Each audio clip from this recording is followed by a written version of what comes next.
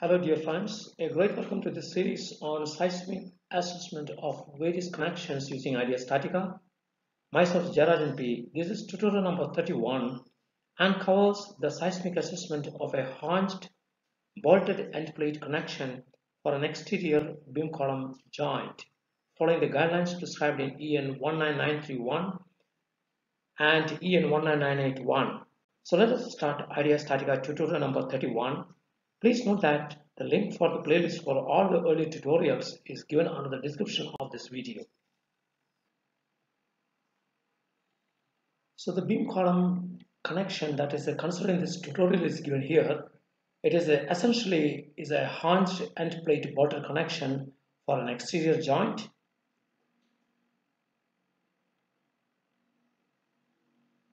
So as discussed in the earlier tutorials, the seismic assessment procedure essentially consists of designing a given joint, then classifying the design connection based on its strength as well as the stiffness, and finally performing the necessary checks for the calculation of the joint moment of resistance as per capacity design procedure for pre-selected dissipative components.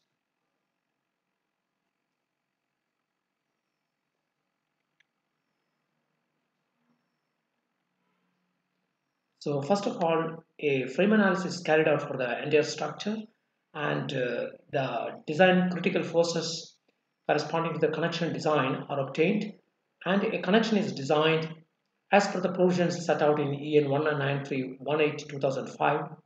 So the design connection is shown here.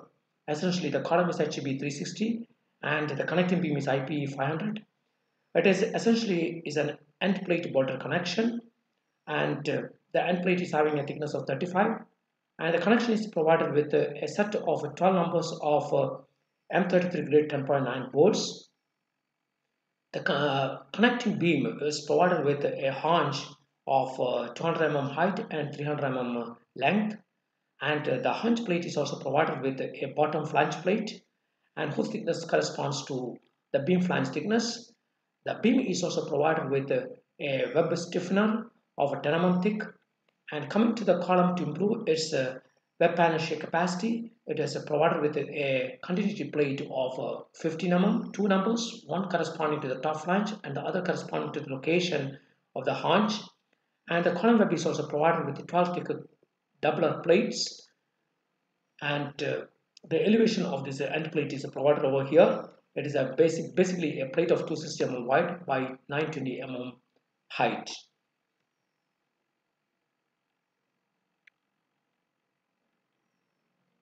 So going to the step number 2, we need to find out what will be the strength of the design joint using the component method, very specifically following the guidelines of clause 6.1 of EN 19931/2005. And now going to the connecting beam IP 500, its plastic moment of resistance is computed to be 779 kN without consideration of overstrength.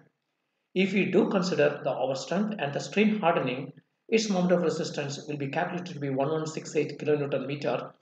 The strain hardening factors as well as the material overstrength will be taken directly from the Eurocodes. Now a component by component analysis is being carried out. Now in this case, it is obtained that the row 1 bolts will have a resistance of 712 kN. This is the row 1 of the bolts, that's the most exterior one. And the decisive component that governs this resistance will be the column flange and bending. Now going to the row 2, its resistance is calculated to be 424 kN, and the decisive component in this case will be the haunch flange in compression. So as can be seen, the row 2 bolts have got a much less resistance compared to row 1 bolts, and in this case we are unable to mobilize any kind of resistance from the third row, just because in such a case we need to improve the dimensions of the haunch, because we find that the decisive component that governs the mobilization of the row 3 will be the haunch flange in compression.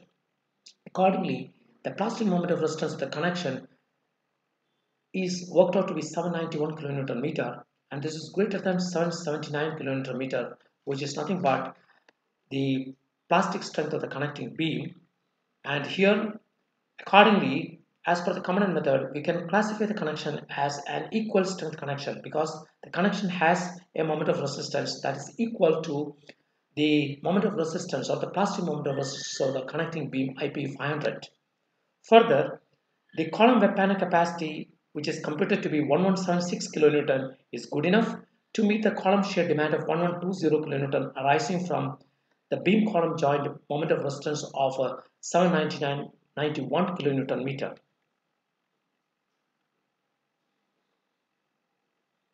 Now we proceed for the step 3 of the assessment procedure, wherein we go for the classification of the stiffness of the connection. In this case, the initial stiffness of the connection works out to be almost infinity. So as is being demonstrated in this curve, it is almost this M5 curve is almost vertical in the beginning. So its initial stiffness is infinity. Now as per the EN 199318 regulation, the limiting value in this case for a rigid connection of a 6-meter span beam is worked out to be 421.8 meganewton meter per radians. Accordingly, we can classify the design connection as a rigid connection, and the calculation shows that the connection has got a rotation capacity of 64 milliradians.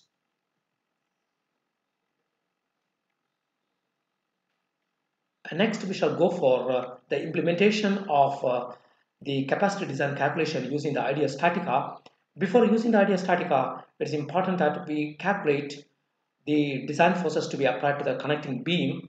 So in this case, we assume that, or we perceive the formation of a plastic hinge just at the location of the hinge, and accordingly, assuming a plastic moment of resistance of MP, which includes both the overstrength as well as the strain hardening, we work out the MP values and the corresponding design forces, and the same will be applied at just at the location corresponding to the end of the haunch zone, and the calculated values works out to be MP is equal to 1168 kilonewton meter, and which takes care of the overstrength as well as the strain hardening, and the corresponding shear is worked out to be 393 kilonewton.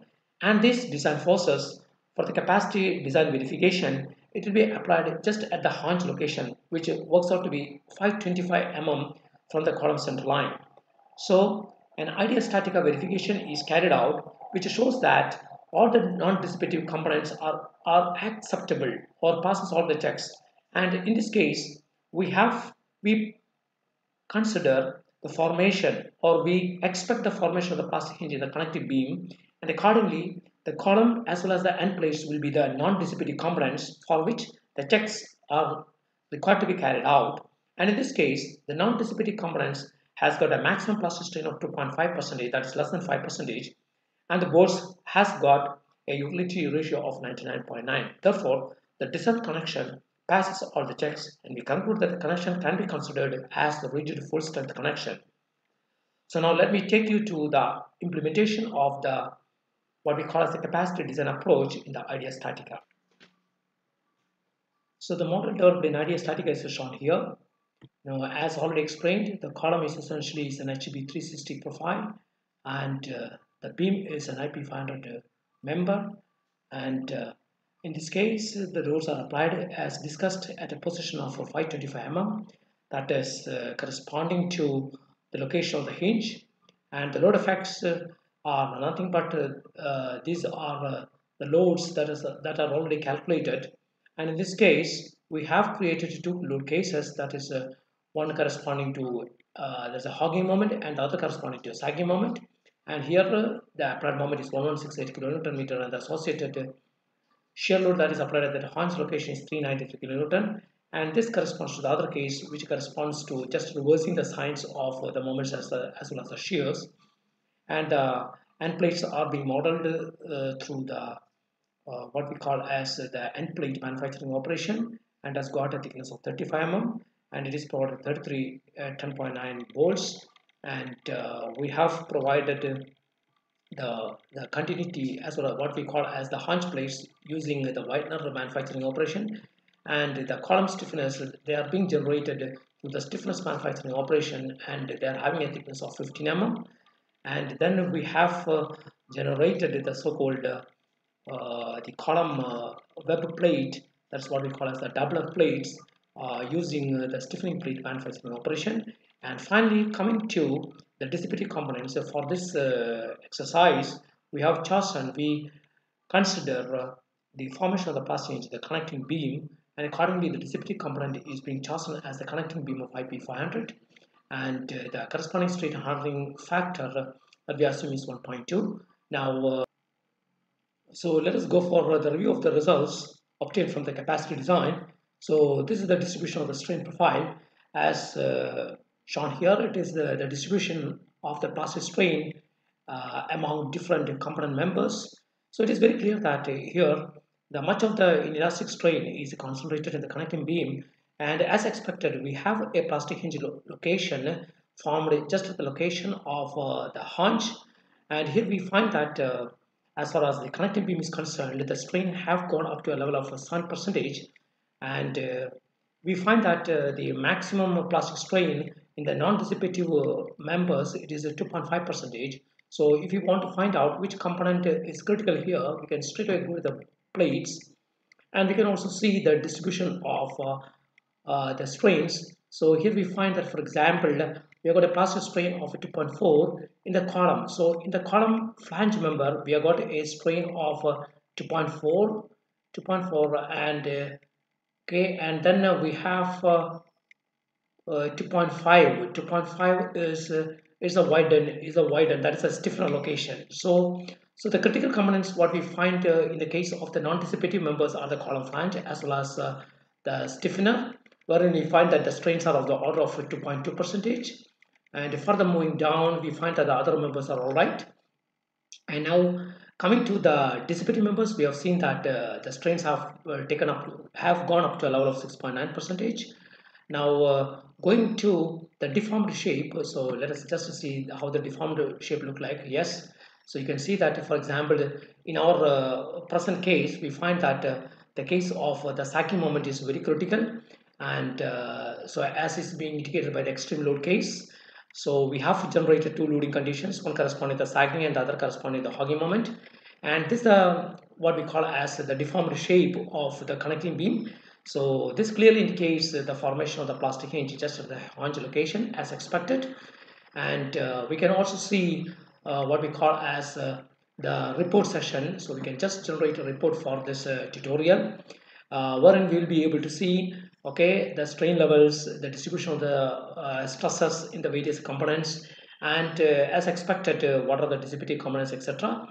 So the review of the results through the reports section, an in-depth analysis is very much required, because that only provides us, yes, the calculations are being what we call as assessed in the proper way. So let us go into the report. So you can say that here, so this is a column beam model that is used for the capacity design, and here we can find that the beam flanges and the webs are the so-called dissipative components, and they are marked with a material of S355 star, and S355 star basically indicates the same grade of the material. Only difference is that here we have considered an overstrength factor of 1.25 as well as a strain hardening factor of 1.2 as per the European code regulations, and this is the distribution of the stresses. Okay, as we can say that here we have the stresses, the majority of the stresses being getting concentrated in the connecting beam, and here we can see that this is the distribution of the strains, and we find that as expected the sagging moment was very critical, and we find that the strains of the order of up to say 7.26% is getting concentrated in the bottom flange of the connecting beam. So this is the entire stress distribution, and this provides the check for the various bolts corresponding to the capacity design loads, and we find here that the maximum what we call as the utility ratio, it's of the order of 99.9, which is basically in B11 and B12, that is the bottommost row, that is corresponding to a critical what we call as a sagging moment. And here we find that the bolts are therefore okay, and this report suggests that all the non-dissipative components passes all the checks, and as expected the dissipative action takes place in the connecting beam, and we find that the hinge formation takes place approximately very near to the zone of the haunch, and therefore you can classify this connection as a full strength as well as a rigid connection. So that's all regarding the idea statica portion of the capacity design. So we will come up with a new tutorial for an interior column joint in the next time. So till then, bye.